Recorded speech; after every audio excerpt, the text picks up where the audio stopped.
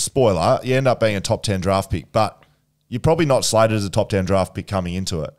God, no, nah. You go to the draft camp, though, and you completely blow it up. Blew it up. That's probably one of my claim to fame. So you won the beep test, the combine, 15-1, top 10 for repeat sprints, 4th in the standing vertical jump. You won the running vertical jump, and then you came 5th in the 3K time trial. You completely blew it up. I blew it up and loved it, and then it kind of clicked from there. Do you think it might have been the bright yellow singlet and your hair that blew it up? I saw a photo. Mate, it's a funny kit. Like, what do you get dressed as? The full tights, like... You look outrageous. The big hair. I look like an idiot.